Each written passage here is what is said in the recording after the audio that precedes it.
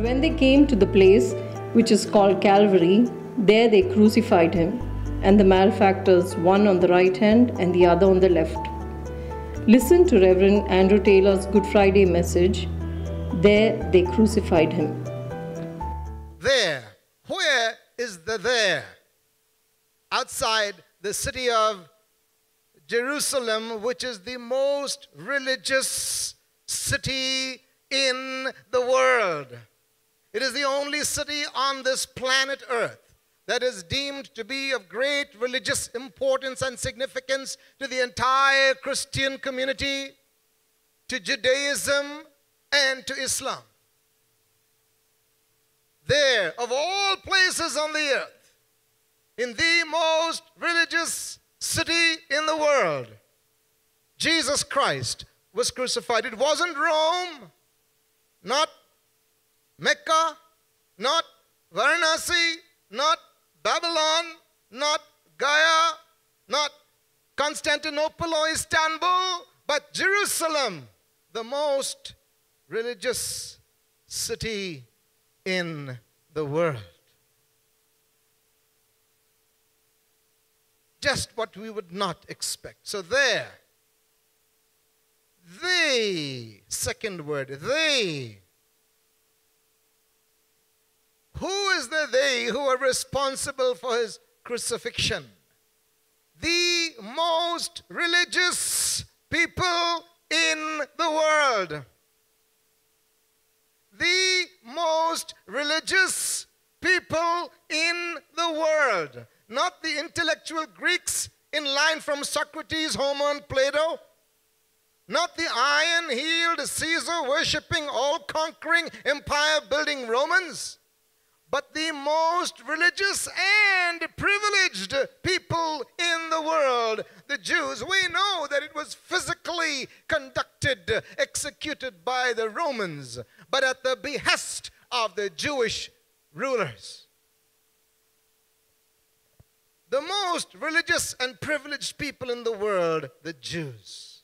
The people, the only people on this earth who had the laws of God given directly to them through the patriarchs and prophets. Not just common people, but the religious leaders among that group who proactively incited the mob to shout, "Crucify him." So they're the most religious city in the world. They, the most religious people in the world. Third word, crucified. Crucifixion is the most shameful death in the world. Crucifixion, the most shameful death in the world. He was not stoned, not pushed off a cliff, not impaled with a spear, not hanged by a rope, not made to drink poison like Socrates, not burned at a stake, but he was crucified. Crucifixion. Deuteronomy 21 verse 23 says, "Cursed is anyone who hangs on a tree." Jesus Christ was made a curse so that we could be made righteous. Talk about a divine exchange. Cursed is anyone that hangs on a tree. And this crucifixion on this cross was preceded and prefaced by, first, him being beaten with rods, being punched. His beard was plucked. He was spat upon. This is by the Roman soldiers. They placed a purple robe on him, purple being a sign of royalty, in mockery, trying to call him a king. They knelt down in mockery to him. And then when they punched him, they said, "Prophesy, tell us who hit you." And then they pressed a crown of thorns into his brow. You know, we know that on the cross of Calvary, the precious, incorruptible blood of Jesus Christ was shed for the cleansing of all our sin. But Isaiah 53:5 also says, "By his stripes we are healed." Yes, healing is the children's bread. Imagine with me the cruelty. It is good we take time, not just once a year, more than that, but today especially, to try to imagine what Jesus went through. My late mother shared with me once that this one man of God earnestly desired to have just a taste of what the Lord Jesus Christ went through in Gethsemane. And he kept persisting and asking the Lord, just give me a touch of what you had in Gethsemane. And my late mother said to me, he spent 3 months in a mental asylum. He came back to sanity for just a taste.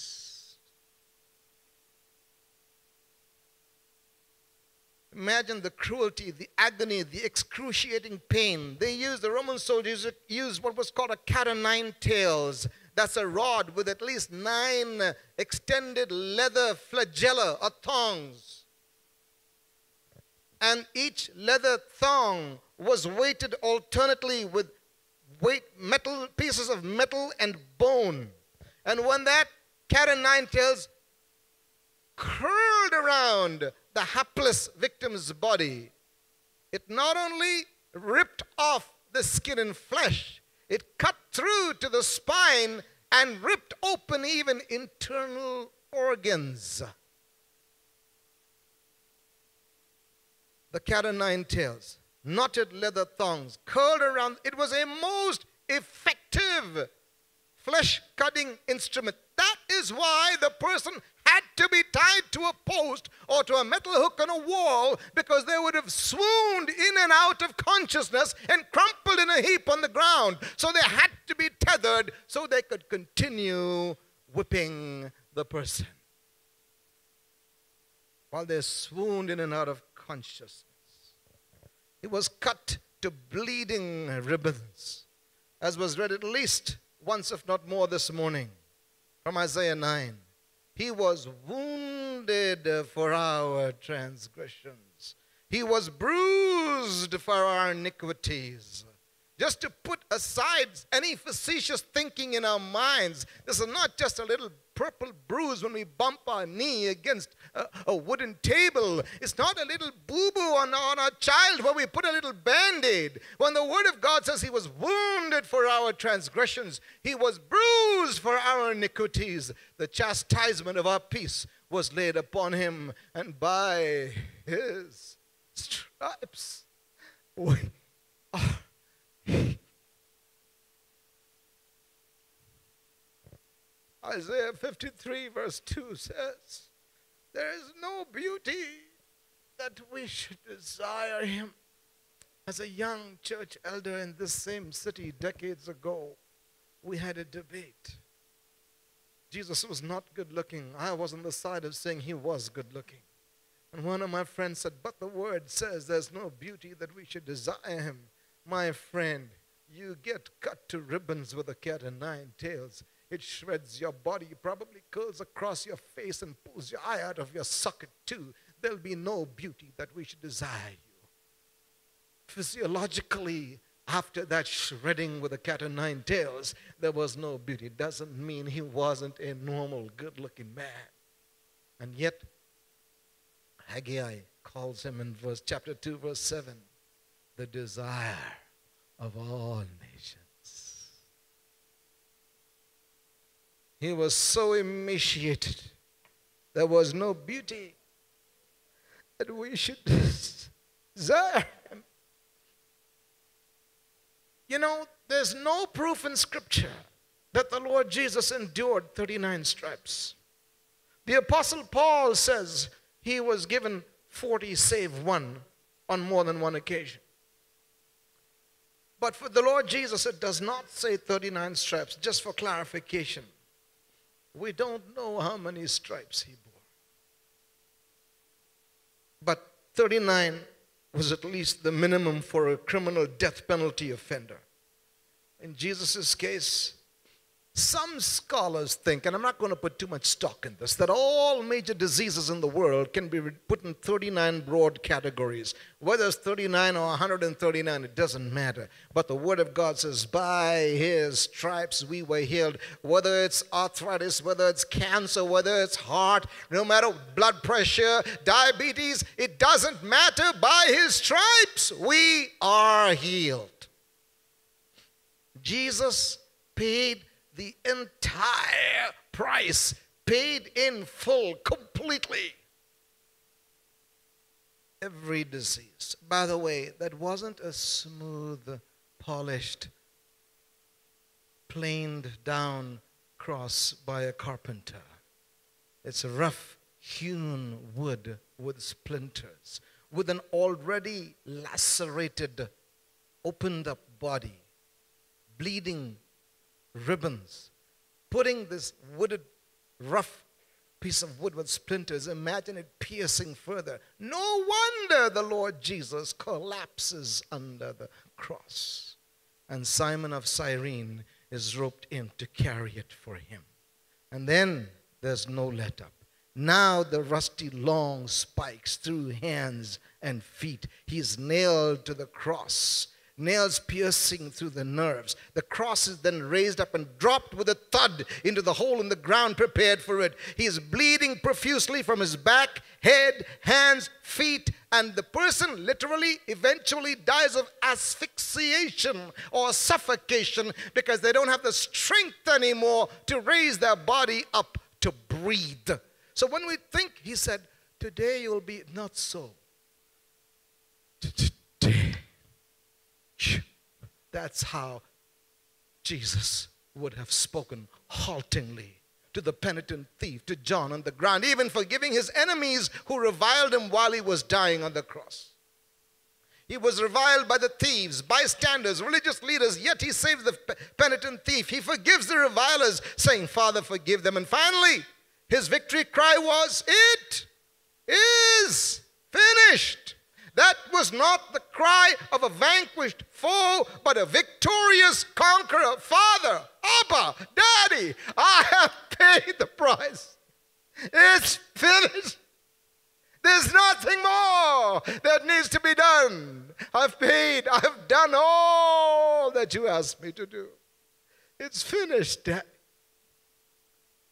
How was the cry of a victorious conqueror?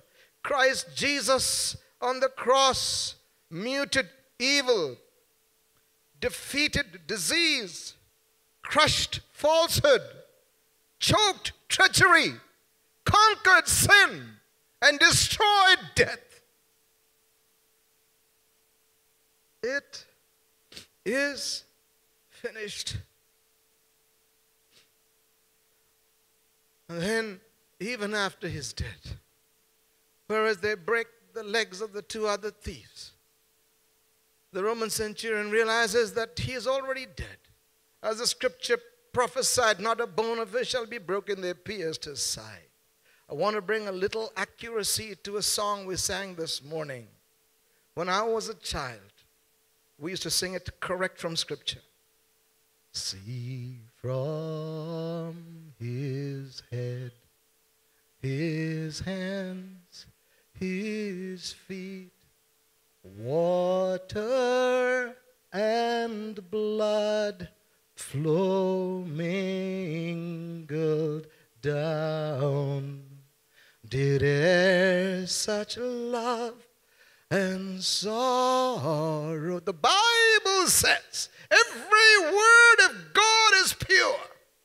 That when Jesus' side was pierced by the Roman soldier, that water and blood flowed from his side. I have read, and you can Google this, go to commentaries, that when a person dies under such duress, the pericardial sac around the heart accumulates with water. And when he's pierced, water and blood flow mingled down. Then it's appropriate to continue saying, did e'er such love and sorrow meet? That's, by the way, John chapter 19, verse 34 says, water and blood flowed from his side. There, the most religious city in the world, Jerusalem. They, the most religious people in the world, the Jews. Crucified or crucifixion, the most shameful death in the world. Him, the most precious person in the world. The most precious person in the world. None of it makes sense at face value. It's the greatest contravention of human justice. The most precious person in the world. The Lord Jesus Christ himself. Not just a prophet or a priest or a king, but all three wrapped up in one. Messiah, Redeemer, Savior, Holy One, a prophet like Moses, a priest after the order of Melchizedek, the King of Israel and the Son of David.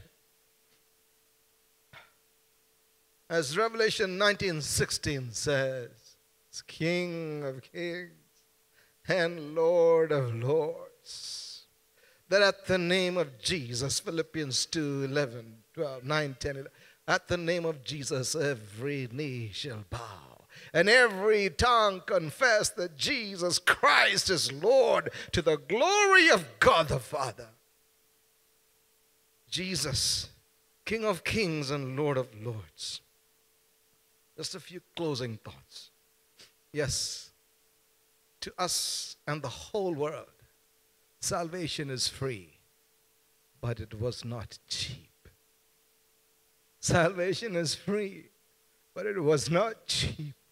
It came at a great and terrible price. The lifeblood of the precious Son of God, the broken body and shed blood of Jesus, the Son of God. Former U.S. Attorney General John Ashcroft said, and I quote, and apply this in your life no matter what circumstance you and I are going through. For every crucifixion, a resurrection is waiting to follow. Sunday morning, we'll be talking on the resurrection of Jesus Christ. For every crucifixion, a resurrection is waiting to follow. Very interesting that in the year 2004, that was when the movie The Passion was just released in the country of Qatar in the Middle East. This movie was touted as anti-Semitic by the generally anti-Christian Western media. Because it was touted as against the Jews, the Muslim rulers propagated the movie. And so many Muslims in Qatar went to see the movie, and they were profoundly impacted by the movie, The Passion of Christ.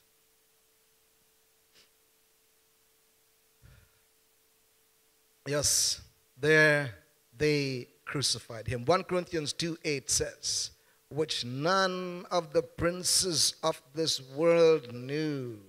For had they known it, they would not have crucified the Lord of glory. All I can say to you is this is a somber message. It is a somber day in our Christian calendar. But Sunday morning, put your running shoes on and come to church. Because for every crucifixion, a resurrection is waiting to follow. But it is good, it is fitting, it is appropriate that we focus on the suffering of Jesus Christ today. I want us to move to communion. I'd ask for the ushers to have just come and distribute the communion while we move on to this next part of the service. I want to read from 1 Corinthians 10, just 3 verses. And this is the most intriguing scripture regarding communion, not one that is too commonly used. 1 Corinthians chapter 10,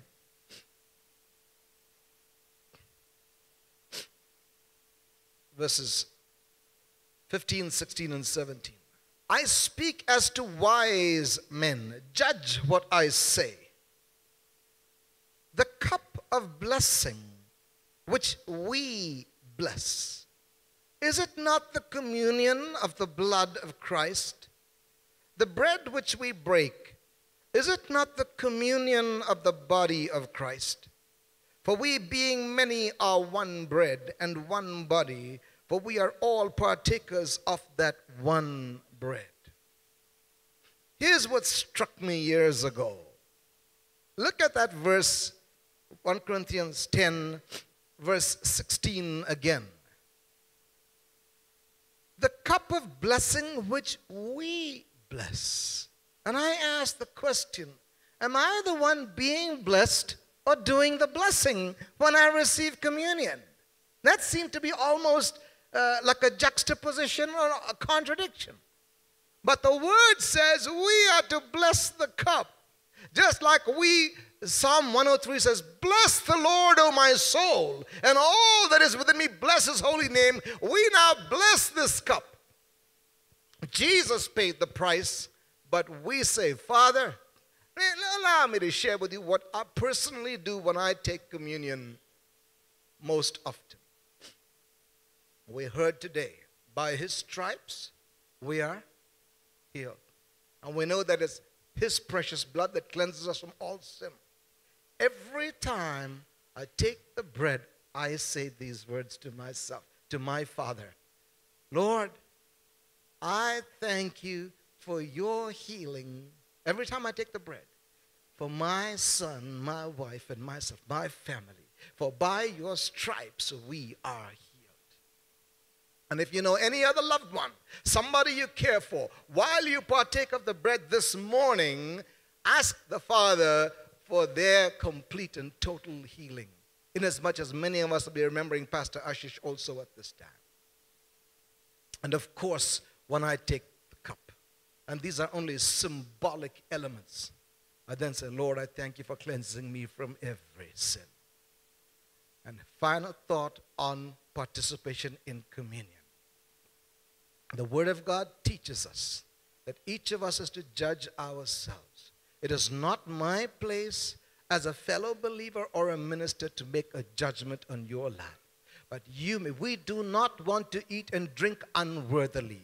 And in case you say, oh, but I don't feel it. Right now, before you participate, say, Lord Jesus, I repent of my sin. Cleanse me right now. And he instantly makes you worthy. But you must be sincere. So do not participate unworthily. We judge ourselves, not the other. So pray that prayer of repentance before we partake. And what you pray while you take it is fine. I simply felt to share in my heart what I do. There were 4 words we shared on today. There will be 4 V's we share on Easter Sunday. I'm sure you can figure out the last V, but there'll be 4 V's we teach on Sunday, Easter Sunday morning. So we'll look forward to that. But bring your running shoes on for Sunday. Amen. Let's bow our heads. Father, we thank you. We can't imagine what you went through to give your precious son, Jesus. But Lord Jesus, we remember your sacrifice again today in a very real way. Lord, even as we participate of this bread, which symbolizes your broken, bruised, and battered body, we pray and speak life and health and healing to each one of our members and loved ones, Lord. Because we know that by your stripes we are healed. And as we partake of the cup, we ask you for complete cleansing from every sin. Your word says that if we walk in the light as you are in the light, the blood of Jesus Christ continually cleanses us from all sin. We thank you for that cleansing from all sin. And so now we partake, Father, in Jesus' name. You may take the bread and the cup. Thank you, Jesus. Thank you, Jesus. Thank you, Jesus. See from his head, his hands, his feet, water and blood, water and blood flow mingled down. Did e'er such love and sorrow meet, or thorns compose so rich a crown? Thank you, Lord. Thank you, Father. Just bow our heads at this point for the benediction. Now unto him who is able to keep you from falling and to present you faultless before the presence of his glory with exceeding joy, to the only wise God, our Savior, be glory and majesty, dominion and power, both now and ever. And everyone said, Amen. Amen. We trust that this message was a blessing to you. We'd love to hear from you. You can email us at contact@apcwo.org. Also, visit our website www.apcwo.org for additional resources. Thank you for listening, and God bless you.